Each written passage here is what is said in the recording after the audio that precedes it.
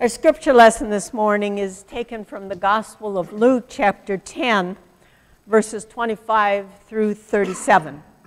I will be reading from the New Revised Standard Version, which is slightly different than what's in your pew, but you can see the page number there is 1235. Let us listen for the word of God this morning. Just then a lawyer stood up to test Jesus. "Teacher," he said, "what must I do to inherit eternal life?" Jesus said to him, "What is written in the law? What do you read there?" The lawyer answered, "You shall love the Lord your God with all your heart and with all your soul, with all your strength, with all your mind, and your neighbor as yourself." And Jesus said to him, "You have given the right answer. Do this, and you will live." But wanting to justify himself, he asked Jesus, "And who is my neighbor?" Jesus replied, "A man was going down from Jerusalem to Jericho and fell into the hands of robbers, who stripped him, beat him, and went away, leaving him half dead. Now by chance, a priest was going down that road, and when he saw him, he passed by on the other side. So likewise a Levite, when he came to the place and saw him, passed by on the other side. But a Samaritan, while traveling, came near him, and when he saw him, he was moved with pity. He went to him and bandaged his wounds, having poured oil and wine on them. Then he put him on his own animal, brought him to an inn, and took care of him. The next day he took out 2 denarii, gave them to the innkeeper, and said, 'Take care of him, and when I come back, I will repay you whatever more you spend.' Which of these 3 do you think was the neighbor to the man who fell into the hands of the robbers?" The lawyer said, "The one who showed him mercy." And Jesus said to him, "Go and do likewise." This is the word of the Lord. Thanks be to God.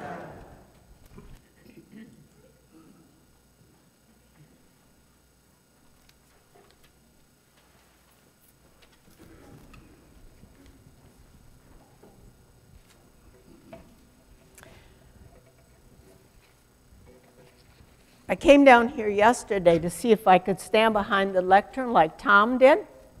I would be like this. I use this. If I stand here, I can't see the choir. So anyway. I usually turn to the lectionary when I'm selecting a text to preach on. The lectionary is that 3-year cycle of suggested scriptures for every Sunday, and it covers most of the Bible. And many Protestant churches and Catholic churches use the lectionary on each Sunday. So when I found today's text, my heart kind of sank because I realized the gospel lesson was the story of the Good Samaritan. It is so familiar. We are so ready to reduce it or to kind of gloss over it and say, yeah, we get it. We get it. You don't have to say anything. But there's another reason my heart sank. Put this story against the backdrop of what's happening in many places around the world, but what's also happening here in our southern border. And you have a lot of tension already in the room. We have a lot of different opinions on how that should be taken care of. How do we be a Christ-like neighbor there? How can we be faithful as one body and hear what Christ is trying to teach us and still hang with one another as this gets worked out? I'll get to that a little bit later, but let's turn to our scripture first. The lawyer wanted to test Jesus. That's what the text says. This man was very well schooled in the law, and here comes this uncredentialed guy from Galilee who supposedly knows all the answers. But it seems like the lawyer's question is fairly earnest. What can I do to inherit eternal life? Isn't that an answer we all ask at some time? I remember a man I visited close to him dying, and that was the question he asked. Do you think I'll have eternal life? So we understand that. Well, Jesus asks him, what do you read there? And he cites the Torah by heart. He knows it. And Jesus gives him an A. He got it. That's right. But then he wants to justify himself. And that word justify means he wants to show himself righteous. And so he asks Jesus, who is my neighbor? In other words, where do the boundaries come? Where can I stop? This is who I should serve, these people. But instead of giving him an answer, as Jesus often did, he tells him a story. So he has to discover it for himself. Jesus says the priest came along by chance, and he saw the beaten man there, but he never bothered to cross the road and to see it to him. And before we judge this priest too highly, we need to remember this. Things get tough sometimes, don't they? We need to remember that that road from Jerusalem to Jericho is 17 miles long. It is barren. It is way out in nowhere. And it has winding little curves to it. And there are many places where robbers could sit and take advantage of travelers, especially if they were traveling alone. One doesn't dawdle on roads like that. And also the priest, he was performing rituals in the temple, not every day, but he had to wait until his name was drawn by lot in order to perform those rituals. And you see, if his name got drawn by lot and he wasn't clean, he was unclean because he had touched bloody wounds, he wouldn't get to serve. And sometimes they had to wait almost a lifetime for that privilege. It just wasn't the best time for him to help the man. Haven't we all said that at some point? You know, it's just not the right time for me to do that. The Levite, you see, was a lay priest person.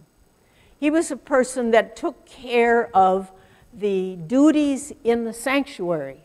He washed the vessels. He made sure it was clean. He was the lowest grade of religious leadership in the Jewish tradition. If he touched the man, you see, he would have to forego his job because he would have to go through a cleansing, which means he would lose some of his wages, and he would have to wait a while until he could do the job again. So there was a risk in him doing it. He saw the man there, but he didn't cross over. Haven't we all said, no good works goes unpunished, right? At least the two men saw the man.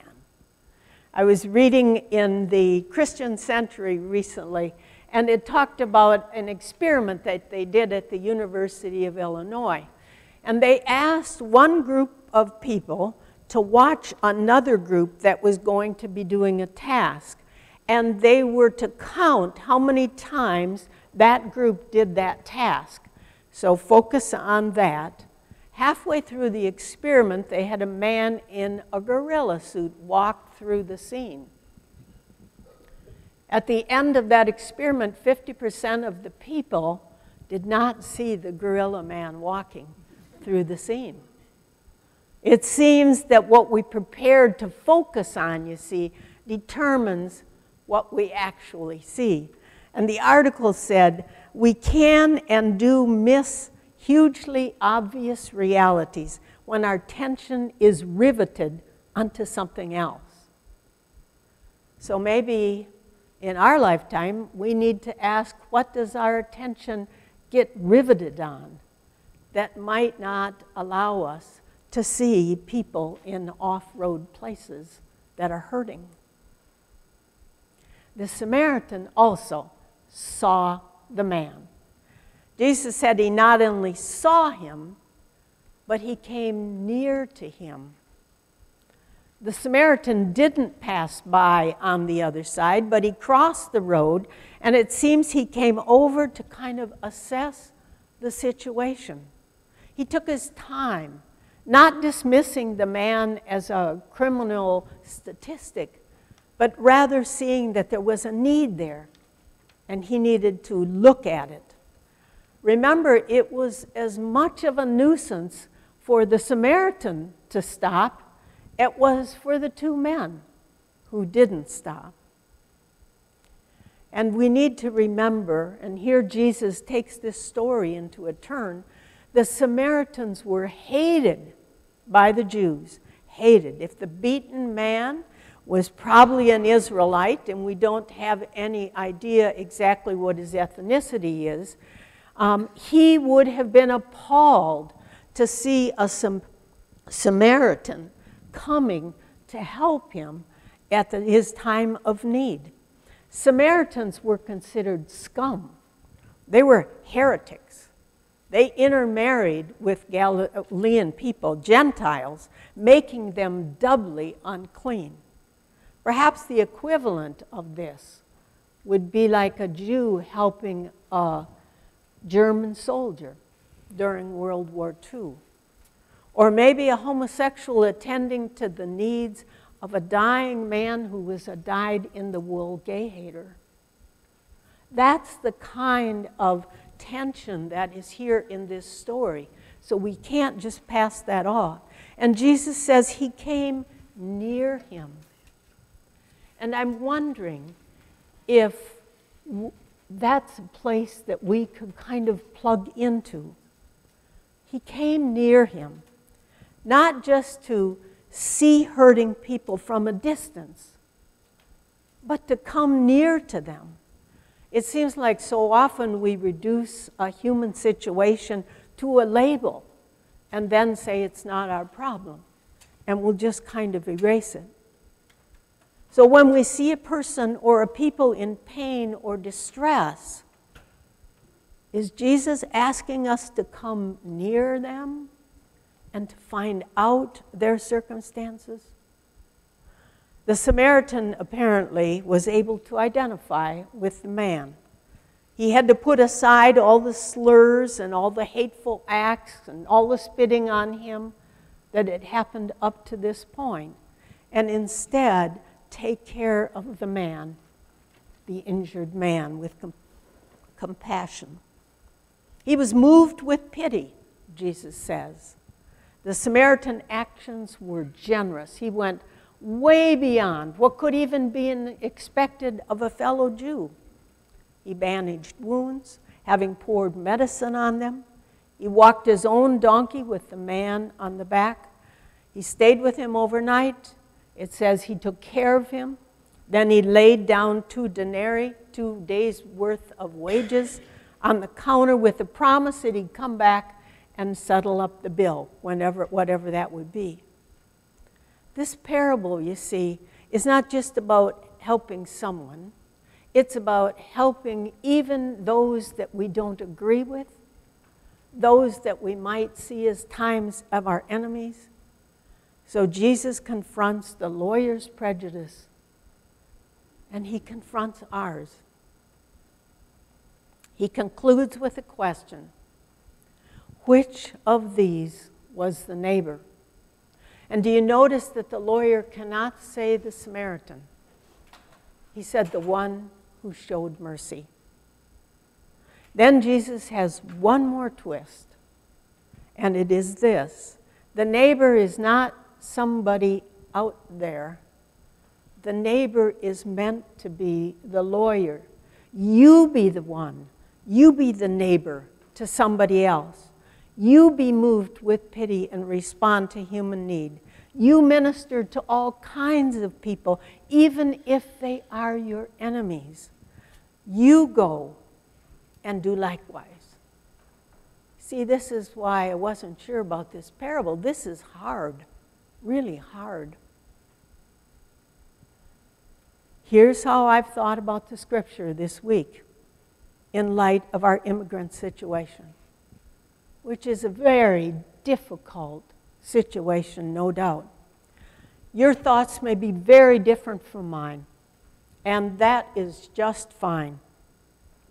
We're bound together by Christ's command to love our neighbor, and each of us has to work that out for ourselves.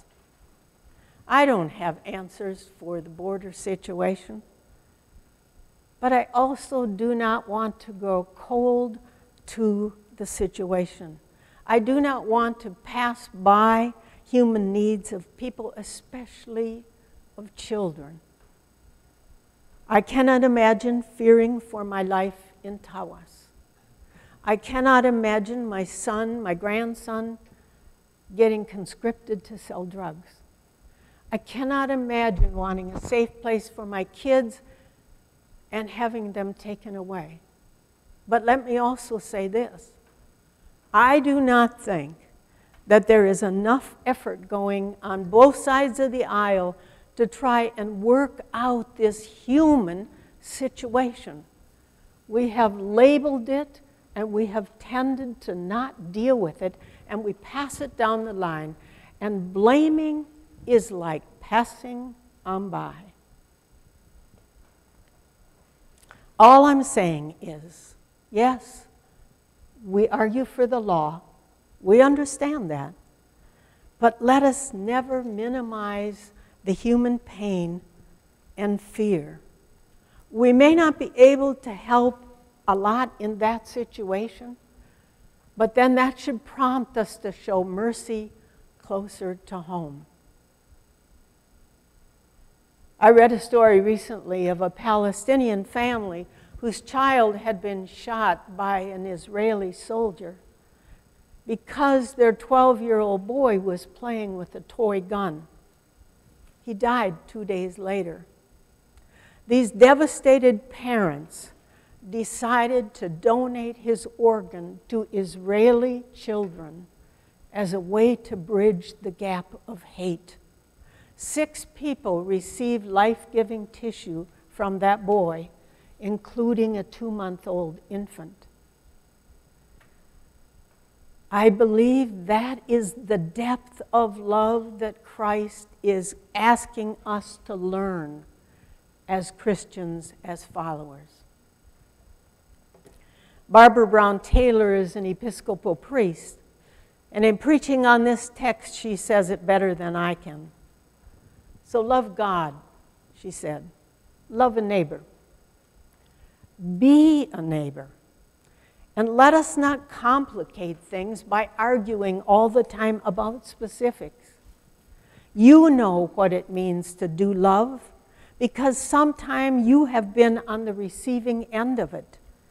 And remember that knowing the right answers doesn't change a single thing. If you want the world to look differently the next time you go outside, then you do some love. So whatever road you travel on this week, I encourage you to see human need around you. Even if it means you have to go off-road to places you don't usually go, or deal with people you don't usually deal with.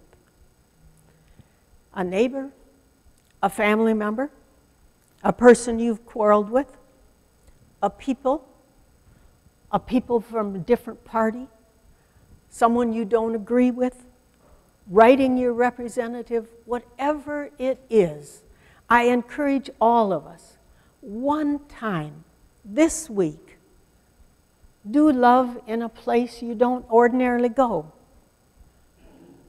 And I will too, and perhaps then we all will know what abundant life and this eternal life looks like on this side of the grave. Let us pray.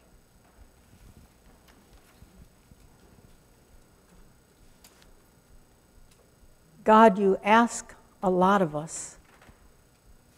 We are timid. We have our opinions. We're not sure how to follow. But we do believe that We are yours, and we will learn. So help us along the way, we pray, even at times when we are off-road and need help. In Christ's name we pray. Amen.